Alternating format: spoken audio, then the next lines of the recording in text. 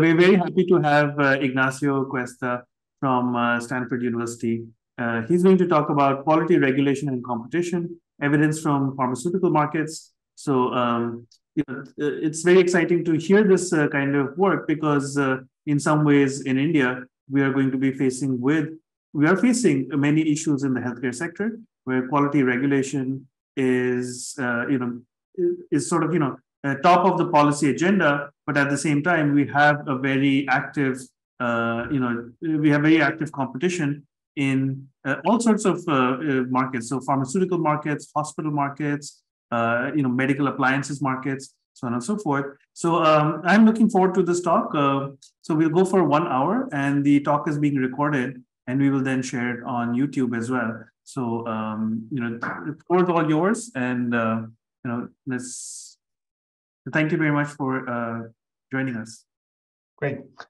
Well, thanks, Tarun. Thanks, Anuj, for having me. It's actually a pleasure to be able to talk to you. And I think, as Tarun was saying, this is a topic that is particularly important for developing countries, where we are trying to get markets to work, but where issues of asymmetric information and inequality space often make it hard for it to happen.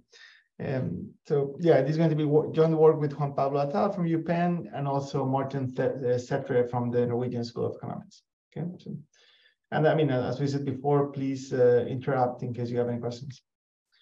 Okay, so what's the high-level motivation for the project? So we wanted to think about asymmetric information about product quality, that is, environments in which consumers have a hard time verifying whether a product is good or bad in terms of quality. Okay, if that is the case, and we can go back to kind of the Akerlof logic, what happens is that demand, willingness to pay, decreases, and that in turn affect firm incentives to both in terms of pricing, but also in terms of the products that they put in the market, and then overall welfare. Okay, so that's the classic Akerlof result. Okay? And then one way in which policymakers often deal with this market failure is quality regulation. That is, setting, say, a minimum quality standard, right? Such that if you want to be in the market, if you want to be a hospital in the market, in Tarun's example, right, you have to satisfy at least the minimum quality, right? And the way in which that at least partially solves asymmetric information is by telling consumers on the other side, we know you may not perfectly observe quality, but rest assured that is at least at this level, right? So you're essentially truncated the lower tail of the distribution of quality, okay? And this is very common in professional labor markets. There is licensing for lawyers, architects, teachers, and so forth. Also in childcare services, in educational systems with using test scores and so forth, okay? So yeah, very, very widespread. And then how can this impact markets? Well, there's going to be, we identify and focus on 3 channels. The first one is essentially the mechanical effect on market structure. You have a distribution of quality, you set up a minimum quality standard, and all the firms that are offering quality below the standard are not going to be able to certify their quality, so they leave the market, okay? That already has some competitive effect. Why? Well, because there's less asymmetric information, right? And so there's the less vertical differentiation, and firms are going to compete more intensively in terms of prices. That's one of the promises of quality regulation, okay? And I'm happy to hear about the experience of Tarun in hospitals, right? And then the other part of the trade-off, if you want, is that certification is often costly, right? And when lawyers have to certify, they are asked to train for 2 years before getting a diploma, right? And when hospitals have to certify, they are asked to satisfy a bunch of things and to prepare a bunch of paperwork. And similarly, when drugs have to certify, which is going to be my setting, they have to pass a bunch of tests, which are costly, okay? So if this is costly, it's essentially as increasing the entry costs or the fixed costs of operating in the market, right? And that's going to, in the margin, induce some exit, right? So there's going to be a trade-off between decreased vertical differentiation and increased fixed cost of being in the market, by which the overall effect of quality regulation is going to be ambiguous. Maybe we're going to get higher prices, maybe we're going to get lower prices, and it's going to depend on the relative strength of these two effects, okay? So, and in this paper, we're going to try to make some progress in terms of understanding and measuring this trade-off. Our setting is going to be pharmaceutical markets, okay? So, and again, this is a kind of like a market that is particularly relevant for developing countries, because in developed countries, we already have very good quality regulation in place. If you think of the US and the European Union, they have had very high standards, very high quality standards for a while now, so quality is not an issue. However, if you think of developing countries, which don't often have such standards in place, drug quality may actually be somewhat hard to verify by consumers. We're not experts, right? And we really rely on our doctors and our physicians for them to prescribe something to us, okay? And then if the doctor says, take the branded or take the innovator, we're not going to feel often comfortable substituting towards a cheaper unbranded generic, right? So that's kind of the issue. However, the WHO, 22 years ago now, already stated that it was important that if we wanted generics to actually be able to penetrate markets and compete with innovator and branded drugs, we had to assure to consumers that those generics were of high quality. Okay? So far, developing countries have not really done so, but they're trying. Okay, and then one particular policy that they are trying to implement in many countries is called bioequivalence. Bioequivalence is a policy, like a standard that essentially assures that two drugs, that a particular generic actually is equivalent to the innovator drug that is trying to copy. Not only from a safety point of view, but also from an efficacy point of view. That is, it's not like that it's not going to like kill you or harm you or intoxicate you. It's actually that it's going to work in the same way than the innovator. Okay, so it's a higher standard. Okay. And this, as I said, is already quite common in developed countries, but it has only been developed, implemented recently in other places. And India and China are two examples that have started to roll this out. My understanding is that nowadays, India has almost a full rollout of bioequivalence. It's also true that many countries in Latin America have been implementing this policy, including Colombia, Mexico, Brazil, and also Chile, which is going to be my setting. Okay. So what we do in this paper is essentially to proceed in 3 steps. First, we start by exploiting variation from a policy reform that implemented or introduced quality regulation, in particular this bioequivalence standard in 2011, and then in a staggered fashion in different molecules, markets, throughout the pharmaceutical market between 2011 and 2017, okay? We're going to leverage that variation in a diff and diff design. So like no model yet, just trying to describe what happened in terms of market outcomes to look at its impacts, right? And we're going to find that the number of drugs in the market fell by 25%. So that's a large impact. And then also that prices increased by 13%, okay? And all those effects are concentrated in small markets, okay? So if you were to stop there, one story would be something like, you do quality regulation, and all that does is to increase fixed costs. So firms end up exiting, right? And the fixed cost part really comes from this heterogeneity by which most of the effects are in small markets where fixed costs are more relevant, right? However, that's, we argue and we find actually an incorrect reading of the results, because it may well be that, yes, there is some exit, but part of that exit could be from low quality drugs. And also it could be that the guys that are staying, sure, they're charging higher prices, but they're charging higher prices because now consumers know that those guys are of high quality, okay? So essentially, this is actually what would happen in an Akerlof environment where the good cars are now able to sell, right? So that's going to be our reading. But to establish that, we're going to develop and then estimate a model of entry, certification, and demand, okay? And in the model, we're going to allow for heterogeneous quality, asymmetric information, and also for consumer misperceptions, okay? Which are kind of like 3 demand frictions that we care about in the context of this project, okay? And we're going to show using the estimates that exit is actually largely due to low drug quality at baseline. Okay, so it's not about the certification cost. Sure, the certification costs reinforce that, but it's mostly due to low drug quality. Okay, so the regulation is actually able to chop the lower tail of the distribution of quality. Okay, I'm going to tell you how we get to that conclusion.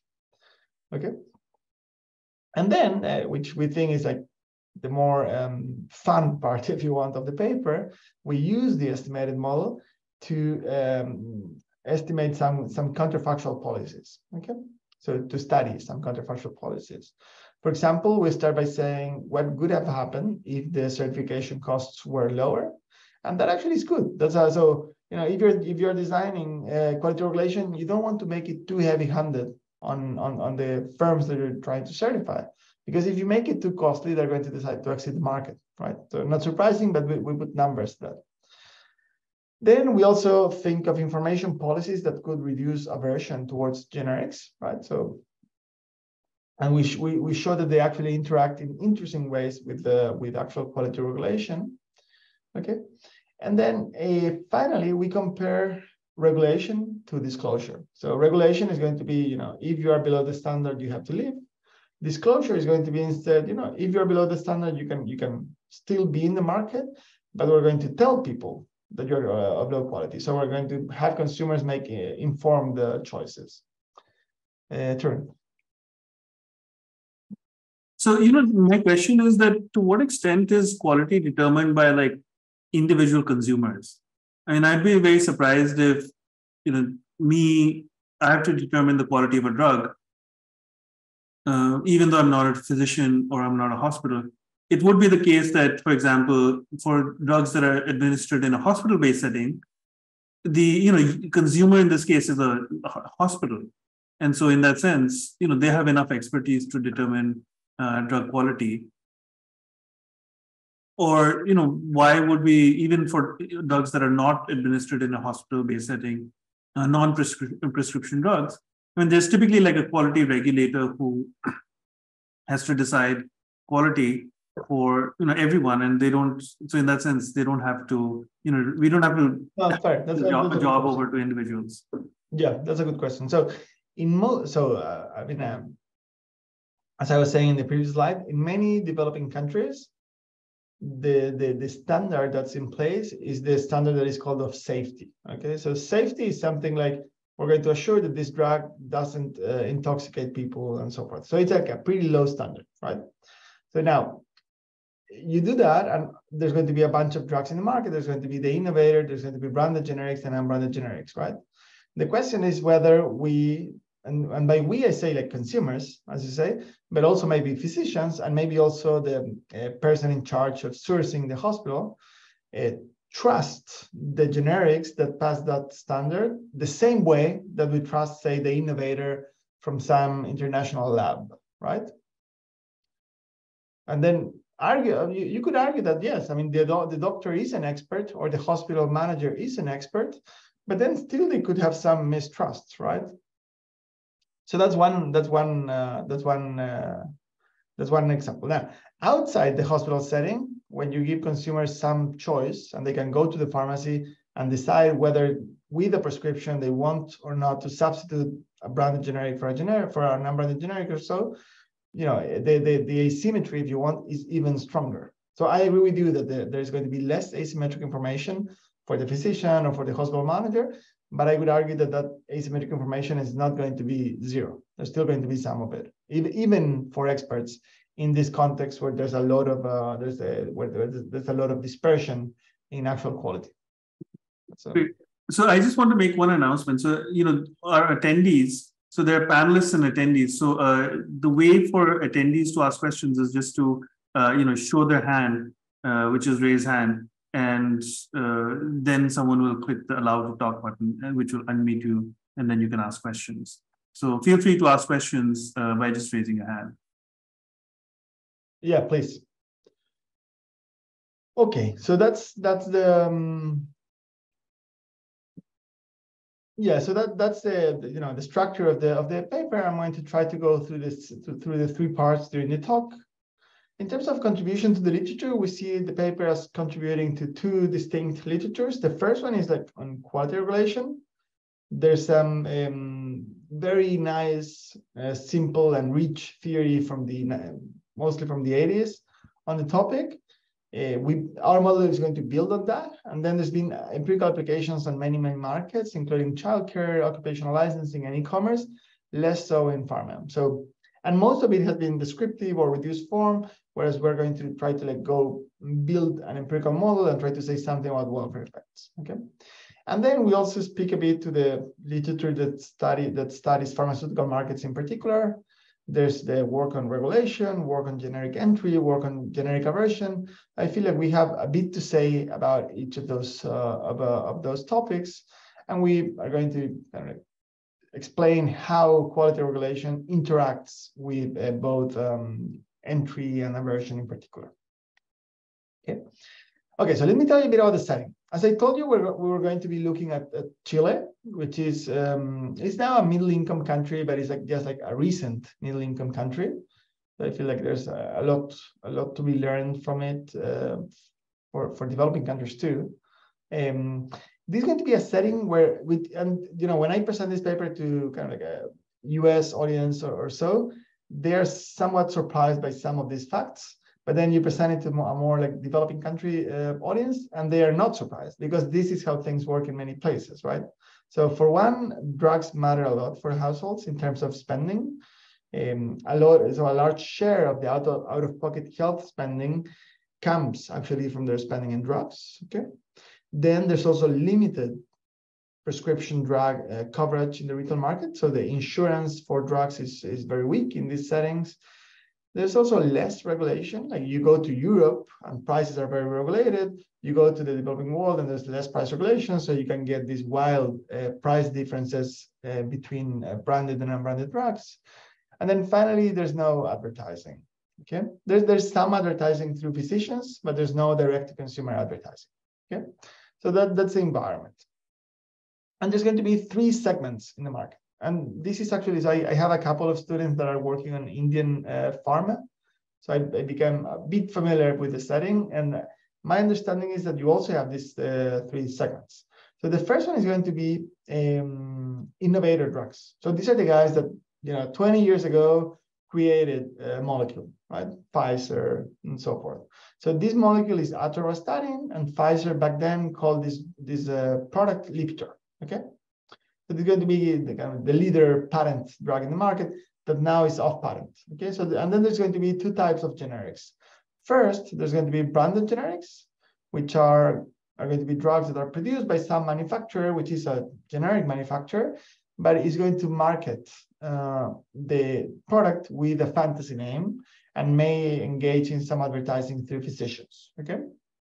And then thirdly, there's going to be unbranded generics, which are the ones who sell by the molecule name. So there's no fantasy name here. There's just this molecule name, atorvastatin, okay?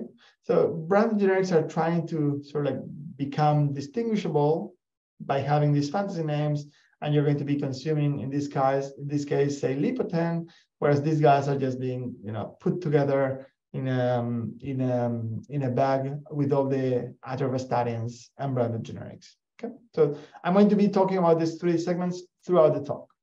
Okay, and interestingly, there's like vast price differences.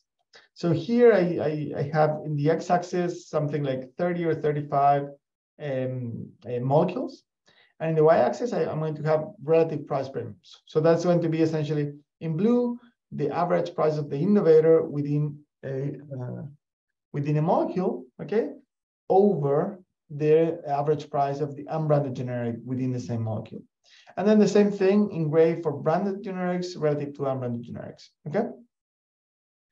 The striking part of this plot is that if you look at this blue dashed line, the average premium that innovators charge relative to unbranded generics is 10. So that is like 10 times the price within the same molecule.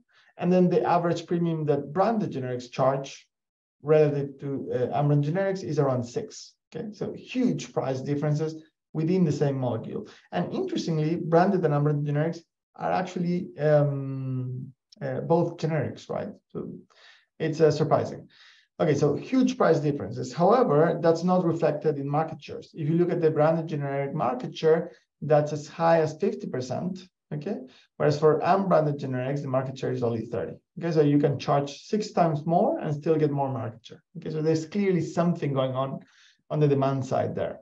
Okay, and then if you compare this to, say, some advanced economies, in the US, the unbranded generic market share is around 90%. Okay, so certainly there's these demand frictions seem to be slowing down the penetration of unbranded generics in this setting. Okay, and I think that, you know, that again, that's an explanation that applies to many other settings, not only to the one we study. Okay, so how was quality regulation in this setting around the reform? Well, before the reform, the only standard was safety. So that's, you know, you have to essentially, you know, show some production standards, like the facilities are clean, there's no nothing going into the pills that shouldn't be going, and so forth. Okay, and in that context, the sanitary authorities said, look, we're going to do a quality regulation reform. We want to do 2 things. The first one is to ensure quality standards. We don't want low quality drugs in the market. And the second is going to be to increase competition by reducing perceived quality differences, right? So we want to make sure that consumers know that the drugs that remain in the market after this are going to be of high quality, okay? So in terms of implementation, as I said before, this was implemented in a staggered fashion across molecules between 2011 and 2017, which was useful because it, I mean, for us as researchers, because it provides us with variation that we can use in a diff setting, a diff strategy. Okay. Sorry. And then the other part that's important to know is that this was not free to certify, right? So firms that were in the market before or that wanted to enter the market had to get this certification from private laboratories that could do the testing, and that would cost somewhere between between $50,000 and $250,000 per drug. Okay, so that may sound small, but actually the average revenue, the average annual revenue of a drug in this setting is within that range. Okay, so in some markets, that's going to be certainly not a trivial amount. Okay, and then together with these certification requirements, the authority wanted to inform consumers about its results, right? So they imposed the drugs that passed the requirement and were to continue marketing the drug would have to go with this label. Okay, and you know, back in the time, if you had gone to a pharmacy, there would be kind of like educational banners everywhere saying, look, if you see this yellow and red label, that means that the drug is actually equivalent to the innovator, trying to teach consumers that they, you know, how to interpret those quality signals. Okay. Good. So in terms of data, we're going to combine 2 data sources. The first one is going to be a national drug registry, which essentially is like a collection of drug licensing and renewal dates from the sanitary authority. Okay, for each country, for each drug, we can actually see the country of manufacture. Okay, so where it's coming from, and then finally also the date of bioequivalence certification. And then we're going to match that to data from IQVIA, which some of you may know. So IQVIA is a multinational firm that collects retail prices and sales for drugs in many, many countries. Okay, so in our case, we have data for monthly sales and prices at the national level for each drug in 2010 to 2017 for the whole retail market. Okay. Okay, so let me show you first what we find from the descriptive analysis.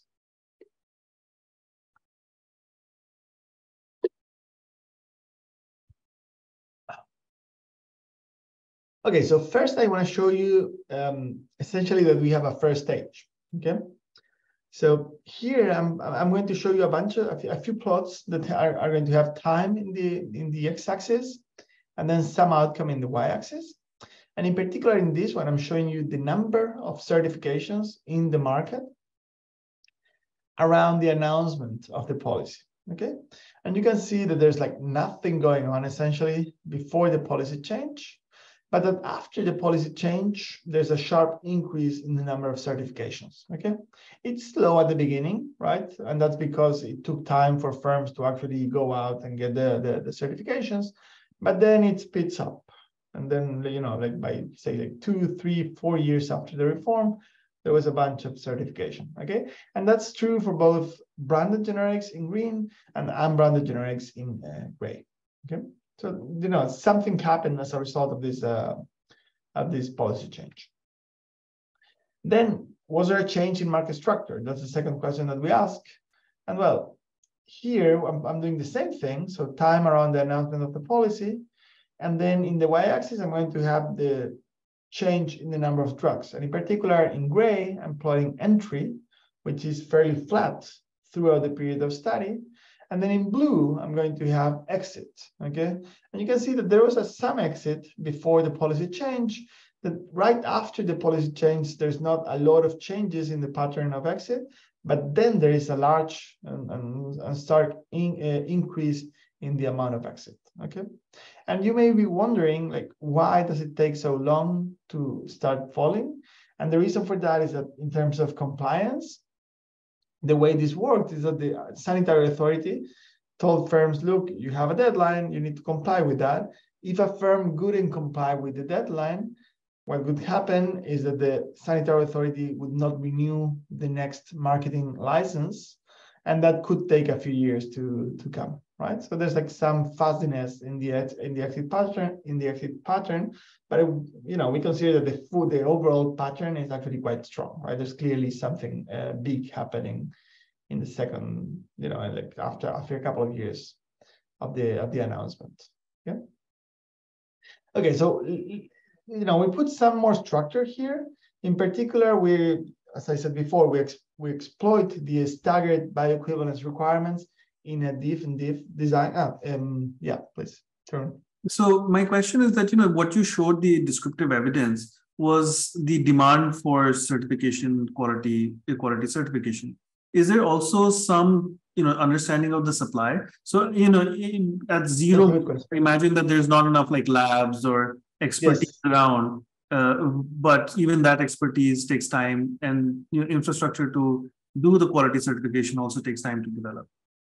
Yeah, that's a good question actually, and so we don't have data on that, but we have anecdotes. So we talked a lot while working on this project with the sanitary authority, and one thing that they brought up repeatedly was that indeed at the beginning there was a bottleneck in terms of this capacity to certify, because there were only a few private labs that were essentially certified to certified, right? And so firms had a hard time getting their certifications on time.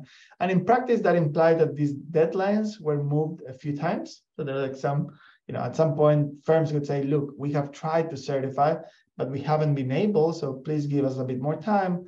And then as time passed, everyone was able to certify. But yes, I mean, that's, and I imagine like, again, like connecting to what we were talking about before about hospital certification, I've talked to other people that works on college, like university certification, and they also fell into the same bottlenecks, like, you know, finding capacity to evaluate and certify the quality of these big institutions is hard.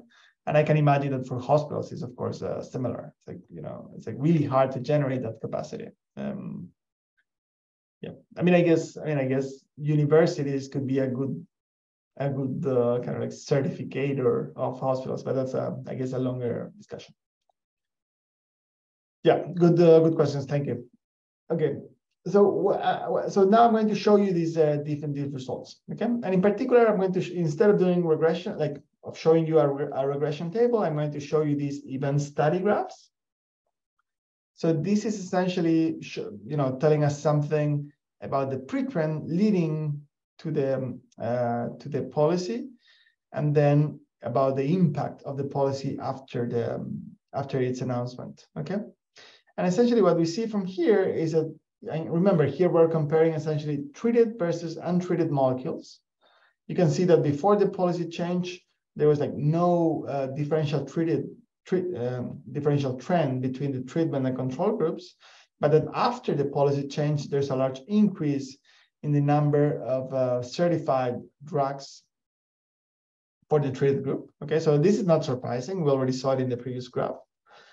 But then we can start looking at the other outcomes, which are more interesting. So here I'm showing you again the diff and diff version of what I showed you before for the number of drugs. So this is essentially combining the entry and exit of drugs and putting the number of drugs in the market on the left-hand side of the regression. Again, you can see there's no pre-trend leading to the event, but that after the event, there's a negative impact of the policy on the overall number of drugs. Okay. In the paper, we kind of do a calculation to put numbers to this, and what we find is that 25% of, so the number of drugs in the market decreased by 25% by the time the policy was fully in place, which is a large effect. And again, this is largely driven by exit in small markets. And then we look at prices. So here we have an index of average paid prices, okay? And we again find evidence for no differential pretrends leading to the event, but we find a positive effect, right? So average paid prices actually increased by around 13% when the policy was fully in place.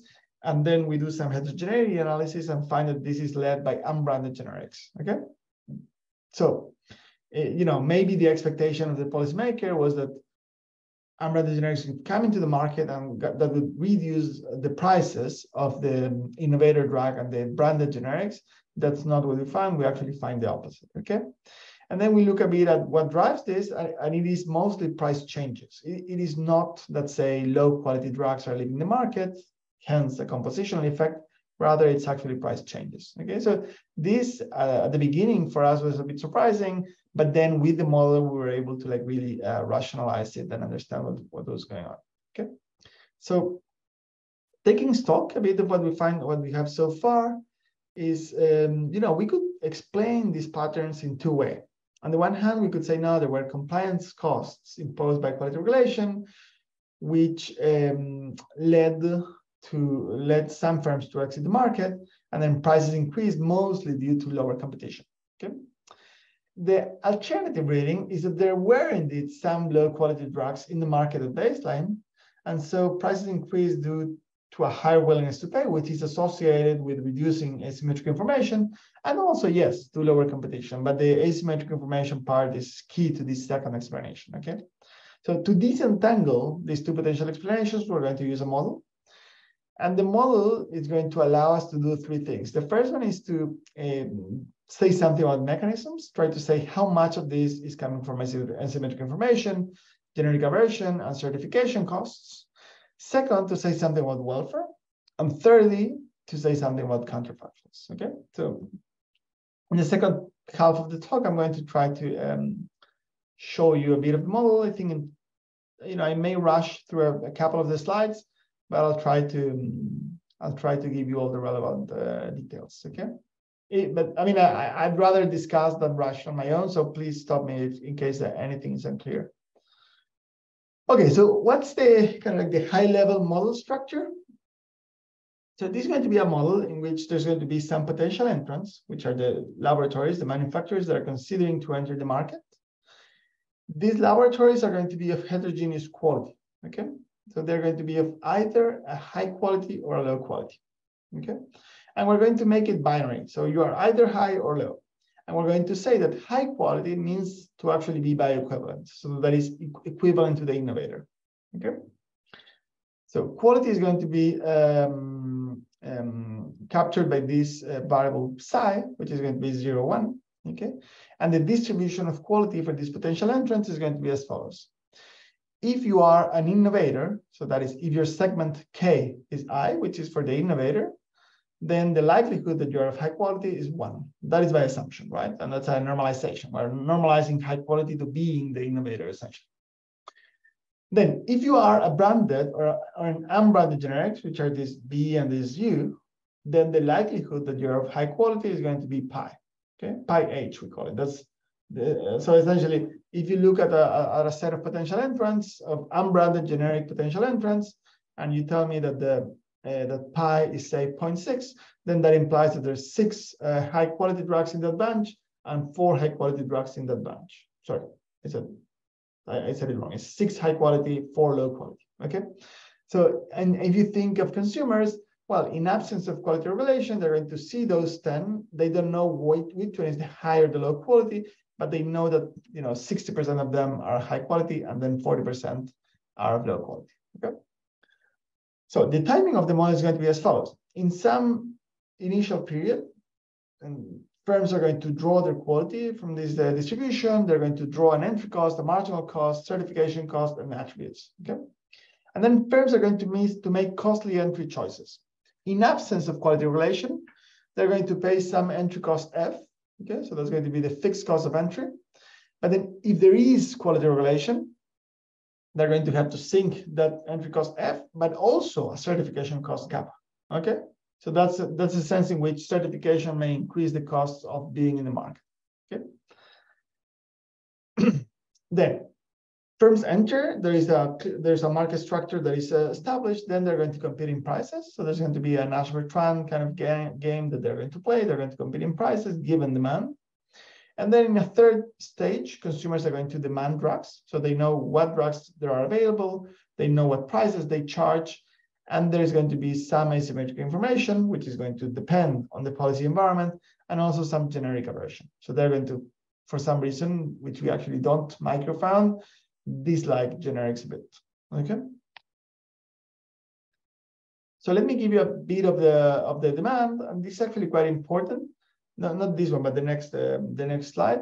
So demand is going to be essentially fix a molecule. Like think of atorvastatin. We're going to, within the molecule, tell consumers to choose either the outside option, which is get nothing, or one of the drugs that are offered in the market. Okay. The utility of a given drug, J, in market M, which is going to be atorvastatin, is going to be some valuation V, net of prices, and then there's going to be some attributes, some time effects to account for the fact that the outside option could be changing over time. And then there's going to be this nested logit error term, which is essentially going to be capturing differential substitution within segment and across segments. Okay. Okay, so this is very important to think about the economics of the problem. We're going to double click essentially on this V part, which is the intercept of the demand curve. Okay. And we're going to specify it as follows. We're going to say this is going to depend on 3 terms. The first one is going to be mu. Okay, so mu is going to be the utility that you get if you get the high quality drug. Okay, and then we're going to multiply that by 2 terms. The first one is going to be the expected quality. Okay, so essentially, if you are taking the innovator, you know that the innovator is of high quality, actually always, right? So this is essentially 1, and you get the full utility mu m. Okay, but then we're going to actually allow for a shift in expected quality, which we're going to call aversion against generics, and that's going to be tau. Okay, so let me give you a couple of examples of how this structure works. Again, if you are the innovator, you know that this component, expected quality, is 1, and we're going to normalize that there is no aversion. It's not a generic, so you can be you can have that aversion, and so the value of getting the innovator is going to be mu m. Okay. Now the interesting part comes when we think about generics. So let's consider, for example, a branded generic, right? Before the policy change. Okay. So with B, which is bioequivalence, equal to 0, then the intercept of demand in that point, this like perceived quality, is going to be mu m. But then we're going to multiply that by pi h first. That is, we're going to say, look, we know that unbranded generics are only high quality pi percent of the time, right? And then we're going to adjust that with whatever aversion we have against that segment, which is going to be tau. And we're actually going to allow for tau to be a function of bioequivalence as well, okay? So we're going to allow for bioequivalence perhaps to increase or decrease aversion. We're going to estimate that, okay?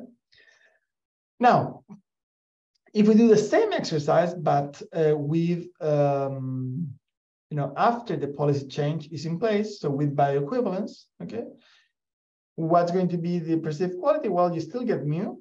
now instead of multiplying it by pi, you know that drugs that survive the policy are of high quality. So this is going to be 1. You know that every drug in the market is actually equivalent to the innovator, but for some reason, some of the generic aversion may persist, right? So we're going to have this wedge tau, which is going to be perhaps different than what it was before the policy.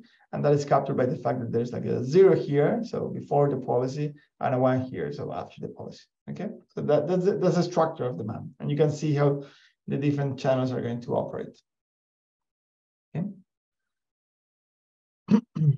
So in terms of, I mean, jumping a bit to empirics right away, I think it's easy to note why it's going to be hard to identify this structure.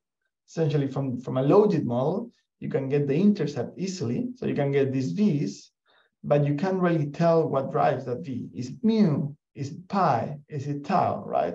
It's hard to tell, right?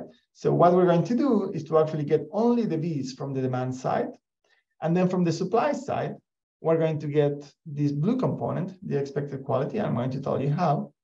And then we're going to essentially recover the aversion component as a residual, right? So we're going to have the V, we're going to have the quality component, we take it to the left-hand side, and then we recover tau, okay?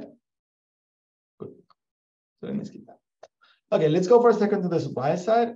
In the supply side, we're going to have the second stage in which firms compete in prices given market structure, that's standard. In the first stage, we're going to have an entry game. Okay, so in the entry game, all firms are going to be thinking, are going to be making static entry and certification choices. They're going to know who the potential entrants are, but they're not going to know who is going to enter or not, right? So they're going to be simultaneously choosing whether or not to enter, okay? What are the profits? Well, there's going to be first variable profits, that is conditional on entry, what you're going to get if you set prices optimally. You need to sync this entry cost if you are a new entrant. And then if there is regulation, you need to sync this certification cost if you are a generic, okay? And then there's going to be this profit shock, okay? So this is like in the kind of like in the taxonomy of entry games, there's going to be an entry game with private information, where both your quality and your profit shock are private information, and all the rest is going to be common knowledge, okay? And so there's going to be an equilibrium that is essentially a fixed point in entry probabilities. Okay, so this is like there's like a bunch of papers after this paper that I cite here by Katja Syme that have this same structure, and we build on those papers. Yeah, please. Ignacio, just for the sake of the audience, can you explain perhaps why, say, a dynamic model would be very difficult to estimate in here? So, for example, I'm thinking that we learned something about firm type over time. Yes. Right? That you are a firm that tends to produce poor quality pharmaceuticals versus high quality pharmaceuticals. And customers are learning that. Now, I know you're not doing that, right? And my guess is that the quick answer is because it's very difficult. But at least for the sake of the attendees, can you please help us understand what are the difficulties in understanding some of those things which might otherwise be relevant in a market? No, totally. So I mean, okay, so it's a good question. Let me try to organize my thoughts here. So clearly, we're making very strong choices in terms of the timing, right? So we're essentially organizing things in two cross sections. We're going to have one cross section that is before regulation. I'm going to say, look, firms are choosing whether or not to enter in sort of a myopic way. So they are not thinking about future profits. They're not thinking about the fact that the policy is coming down the road and so forth. And then we're going to have a second cross-section that is after the policy change. For that one, we are going to take into account the baseline market structure, because we're going to say, for example, entry costs are not going to have to be paid again for firms that were already in the market. But we're, again, not going to think about any dynamics after that. So that's essentially the end of the road. Okay. So that's how we think about it. On the demand side, I'm going to get to your point. I'm trying to organize. So on the demand side, we essentially, again, have a very static demand side in which we think of demand before the policy change, right? And then we allow the policy change to change demand, but in one shot. Okay, so other work, and in particular here, there's a very nice paper by Crawford and Shum in Econometrica in 2006 that thinks about learning, right? So drugs, and in particular, if you have a chronic disease, are a space where there's a lot of learning because you're trying to find kind of like the right match for you. So say you have some chronic disease, you're going to try drugs until you find one that makes your disease work very well, right? And they studied that problem. If you do that from a pure demand side perspective, so you're trying to essentially understand consumer learning, that's hard, but not super hard, right? You need to estimate a dynamic demand model essentially. But then if you want to think about the supply side reactions to that, how firms take that into account, that's quite tricky, right?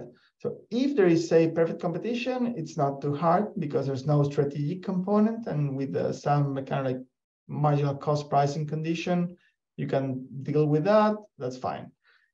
If there is a monopoly, it's also not too hard because the pricing equation will be kind of like different, but there's still no strategic component. So when the difficulties arise is when there are strategic components. So the really difficult thing to do is to take dynamic oligopoly models to the data. And the reason by which that's like really hard is that, so say that you're thinking about this like demand with learning, and then firms being dynamic and thinking about the future. Firms would have to be super sophisticated in terms of kind of like taking expectations and calculating the value of a consumer, because they would have to be thinking about what the consumer learning path would be over time. And computationally, that's very hard to do. Also in terms of thinking about, say, uniqueness versus multiplicity of equilibria is very hard to do. And I think even theoretically, it's unclear whether all of that can be done. Yeah, my guess is the learning path for the consumers, but also the path for themselves as well as their competitors. So you have to add yes. all three.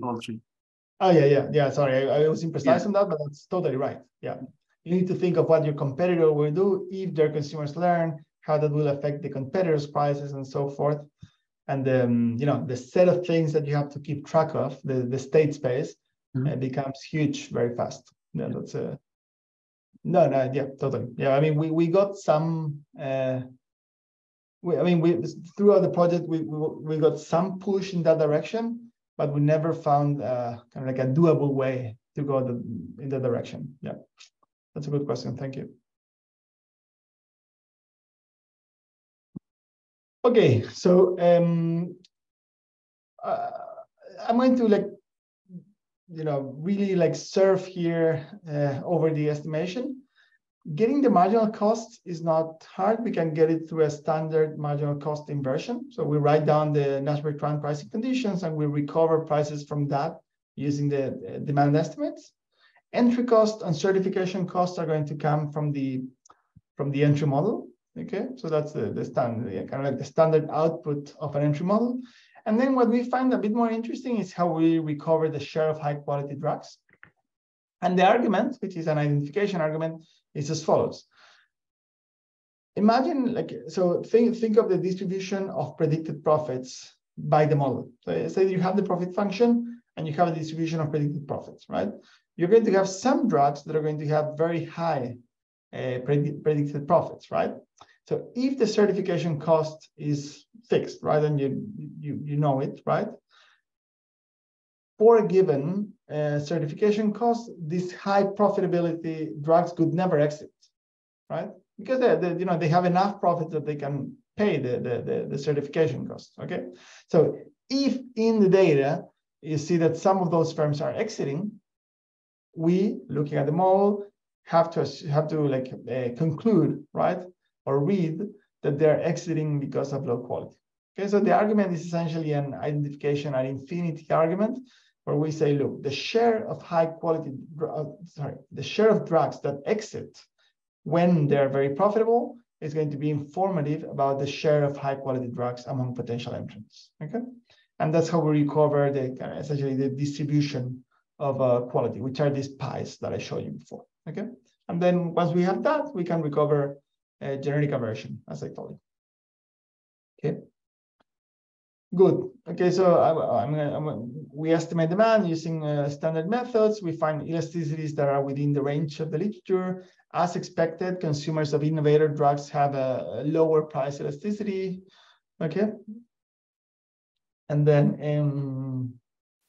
on the supply side, I would say the more interesting part is again the share of high quality generics, which is actually quite different for branded and unbranded generics. So for branded generics, the number is going to be 90%. So 1 of every 10 branded generics is of low quality, that is not bioequivalent in our setting before the policy change, whereas 35% of unbranded generics are of low quality. Okay, so very different for both segments.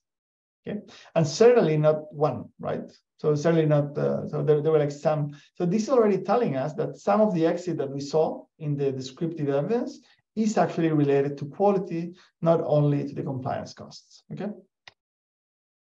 So I'm going to skip this in the interest of time, and I'm going to jump to the welfare and counterfactual analysis. Okay, so how do we do welfare in an environment like this? I gave you a demand structure that was like fairly rich, right? And in particular, I told you that there were two frictions on the demand side that we care about.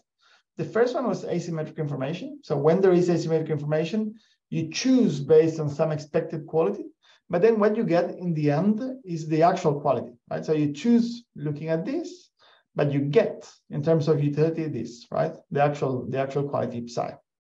Then in terms of generic aversion, choice is based on whatever aversion you have.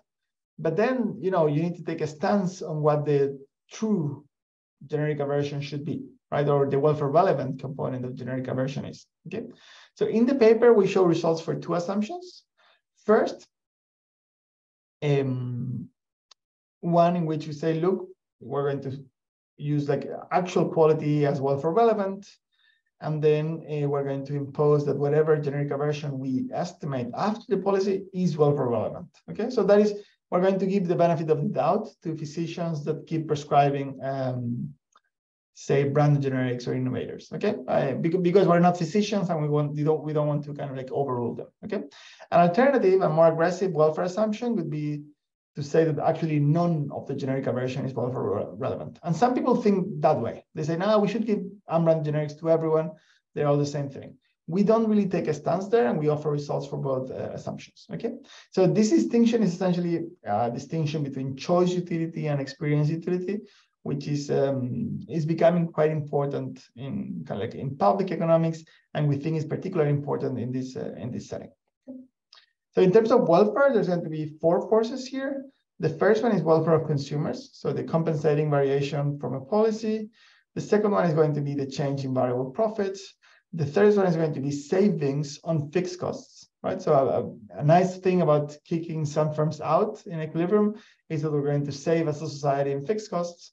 And the fourth one is going to be also savings in terms of certification costs, okay? Okay, and now what I really want to show you is, before jumping into the policy stuff in the last 5 minutes, is going to be this decomposition, okay? Because this is, I feel like, where the model really shows why it's useful in terms of understanding the mechanisms. So I told you about 3 mechanisms. The first one is that the minimum quality standard, which we call psi underbar, okay? So that is the minimum quality standard. And this is this mechanical exit and results asymmetric information, okay? The second component is going to be, well, tau, which is generic aversion, and the third one is going to be kappa, okay? So the way in which we decompose outcomes is as follows. Outcomes in the model depend on these 3 forces. So to get at the effect of the minimum quality standard only, we're going to fix aversion at its baseline level. We're going to fix certification costs at 0. And we're going to move from a world in which the quality standard is low, that is, we have no bioequivalence in place, to a world in which the quality standard is high. Okay, so that is a world in which we're imposing that everyone has to be equivalent to the innovator. Okay, so that's the first component of the decomposition. The second one over here is going to be, okay, now we have the high quality standard.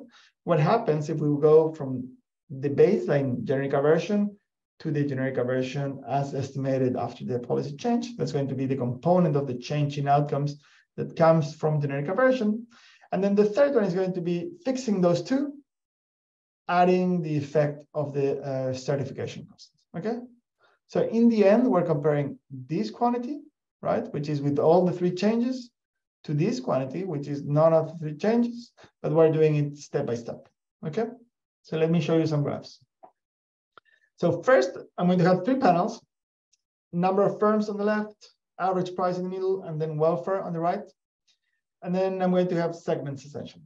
Okay, so first I'm showing you effects of the minimum quality standard alone. Okay, and then what that does is to remove some brand generics from the market, something like 6% of them, and then also remove some unbranded generics from the market, something like 22%.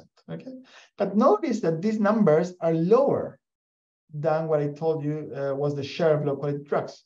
And the reason for that is that when you take the low quality products away from the market, some high quality products that were outside of the market, so they were like potential entrants, but were not in the market because in equilibrium, there was like no room for them, decide to enter, okay?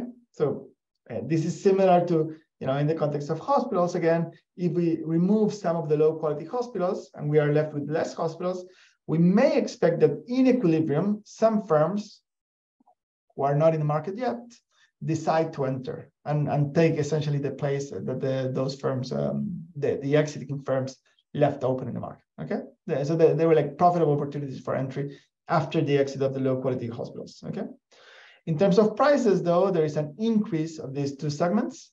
This is going to come from two forces. One, less competition. The second one, the fact that there is more willingness to pay for these firms because asymmetric information is lower. And then there's going to be an increase in welfare of consumers and firms. Okay, so both. Now we have the second. There's a question. So Padmavati, so Mayama, can you unmute Padmavati, please? So she'd like to ask a question. Please.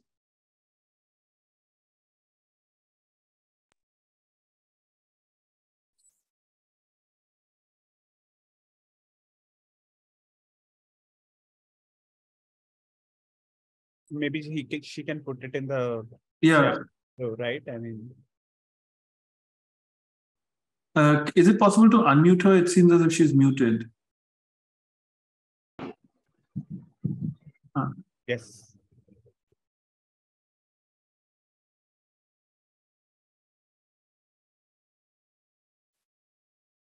Hello?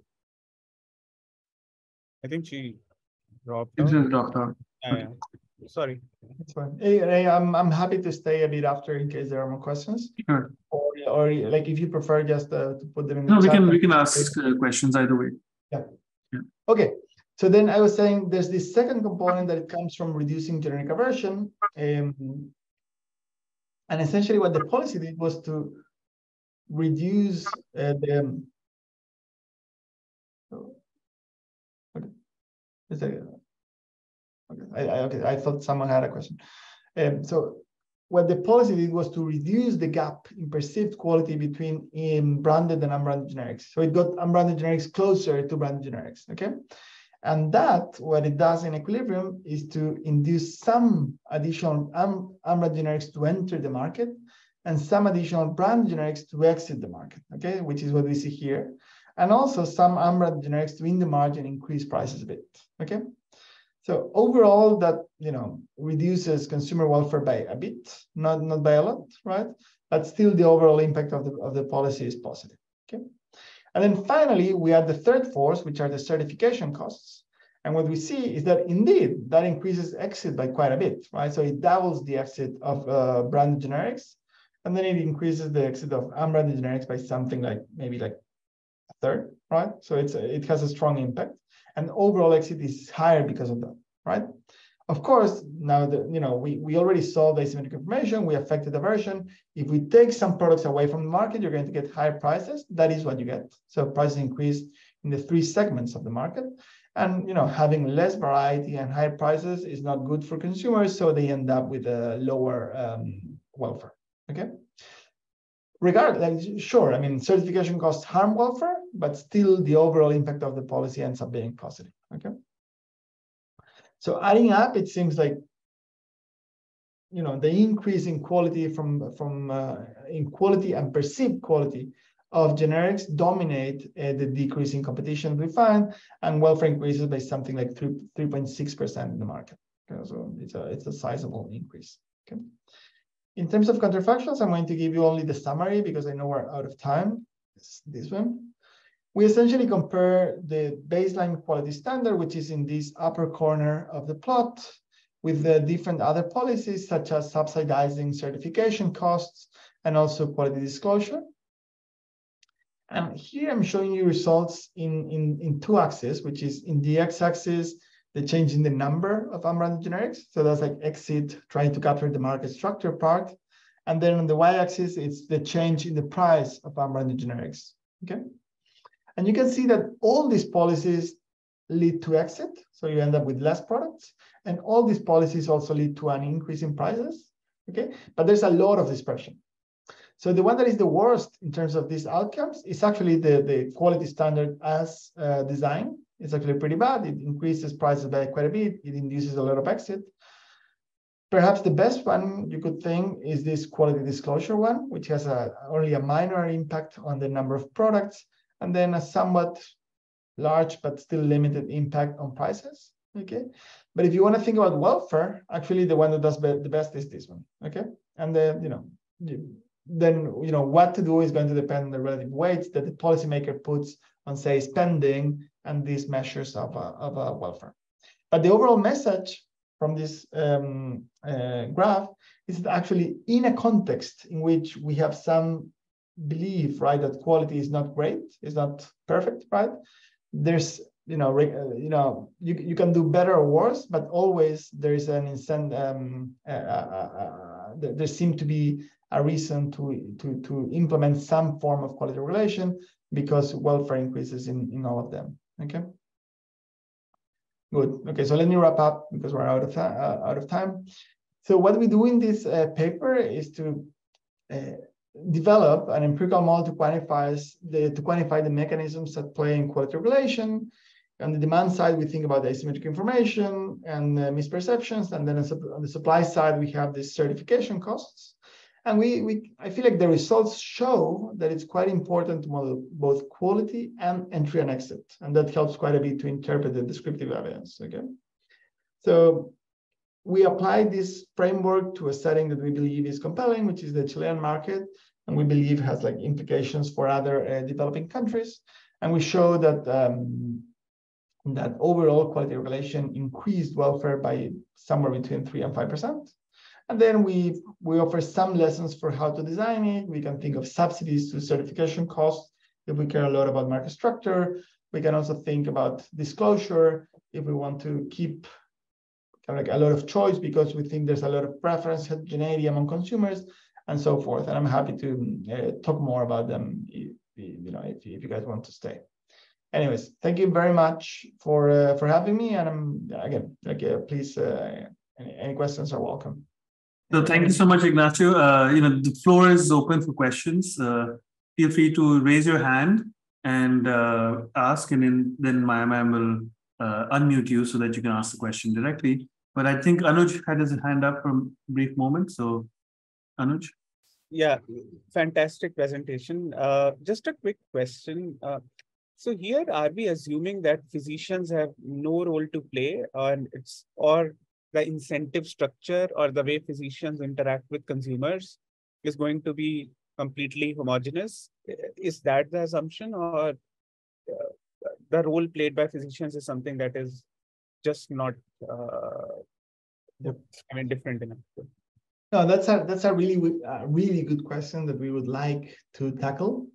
So essentially, we're being agnostic about what drives demand. So we have a demand model that is, look, so for a given consumer, you're going to choose one of these drugs that are in the market, but we don't essentially pin down why you chose it, right? And it's going to be a combination between physicians and consumers that are going to somehow agree on a prescription and are going to buy a particular drug, right? And that's going to, we would love to pin that down. The thing is that we don't have prescription data. If we had prescription data and then purchase data, you could say, look, this consumer got this prescription, but then chose something different. then we know that consumers and doctors don't always do the same. If we had prescription data and we showed that we could show that maybe the purchases and prescriptions are like one-to-one, then that kind of analysis could tell us more about the role of physicians. So here we are not really very well equipped to parse the role of physicians, which is a limitation of the data. Got it. Thanks a lot. Yeah. It's a good question. I mean, if you wanted to, like for some questions, that's for sure quite important. I agree. So I have a question about heterogeneity of consumers. So, I'm just trying to think about a world where, say, for example, low-income consumers tend to suffer from heart disease more, and high-income consumers are less likely to suffer from the disease. The high-income consumers care more for quality, the low-income consumers care more for price. So, preferences over price versus quality is also correlated with incidence of disease. And so that would distort the welfare analysis, right? Because if you have exits for poor quality but low price drugs, and therefore, this quality regulation is a disproportionate it causes welfare gains, but amongst high-income consumers who are anyway less likely to suffer from the disease, then we have to think a little bit about which way the net. So again, I also like. Sorry, I interrupted. No. So I'm just saying that this is perhaps more like future analysis of when you can impose that heterogeneity in your consumer. No, okay. So I totally agree. Okay, so in the demand model, we really have no heterogeneity, partly also because of a data limitation. Our demand data is aggregated, it's not individual, so we can't really build too much heterogeneity there. One thing that we could do is to add some kind of sort of random coefficients to the demand model, and maybe parameterize that with income and try to speak to the role of income. I think that's interesting. Like in your so say we go with your prior for what the pattern could be, like high income care more about quality, less about price, and vice versa for low income. Then I agree with you, like there would be a distribution of welfare effects, and the segment of the population that would benefit the most from the policy would be the high income guys. That's true. But maybe say that health. So say that you really care about the health and quality, the price and quality part, and we're going to kind of leave health outcomes apart for a second, right? Then that may be a rationale for doing, say, disclosure instead of regulation. Because if there's like a segment of the population that really don't care too much about quality, right, and they care a lot about price, you may want to cater to that segment by leaving the low quality, high price products in the market, but telling people that they are low quality, right? So that the price is adjust accordingly, and they're not charged high prices for low quality products, right? So in the disclosure policy, so that's actually a great point. I think this heterogeneity becomes super interesting when thinking about regulation versus disclosure. And I think in pharma and in health in particular, we may have strong concerns with leaving the low quality products in the market. But in some other markets where getting a low quality product is not like lethal in some sense, or it's not like potentially very harmful, this may be a strong rationale for pushing for disclosure as opposed to regulation. That's one suggestion is that even if you don't have individual level data, you could perhaps do this at a county level or some sort of geographically disaggregated, because then you can type the county by income and incidence of the disease. I agree with that. Yeah, that's a really good point. Yeah. Awesome. I think so. Any other questions? Vishnu has a question.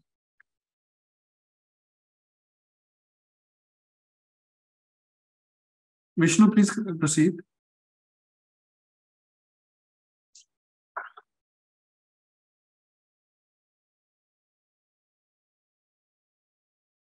Hi, Vishnu. Perhaps you can just, I think we can hear us. We can hear him. Yeah.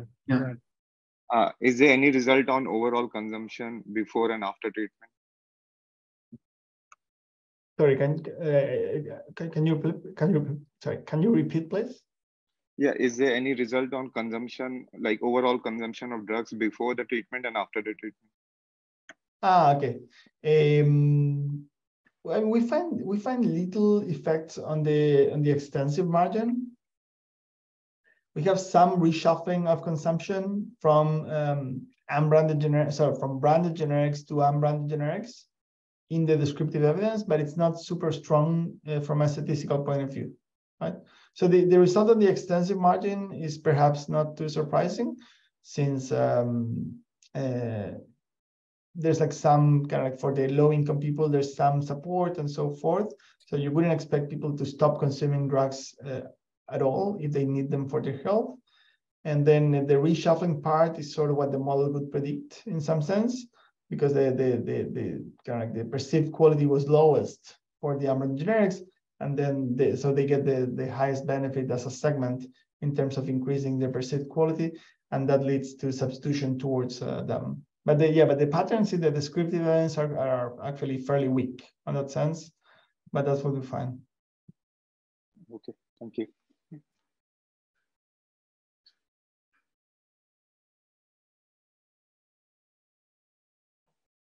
Okay, I don't think we have more questions. Right? All right, so thank you so much, Ignacio, for an awesome talk. If I can do a, I don't have the reactions on my Zoom, but applause, I think, all around for a great talk. But we should have you in person in India sometime. I would love to go out sometime, yeah. For sure. Yeah. Awesome. Thank you so much. It was a lot of fun. Thanks for having me, and thanks for all the questions and comments. Appreciate it. Okay. Thank you. Thanks a lot, Ignacio. Great. Bye-bye. Thank you. Bye. Bye. Bye, everyone.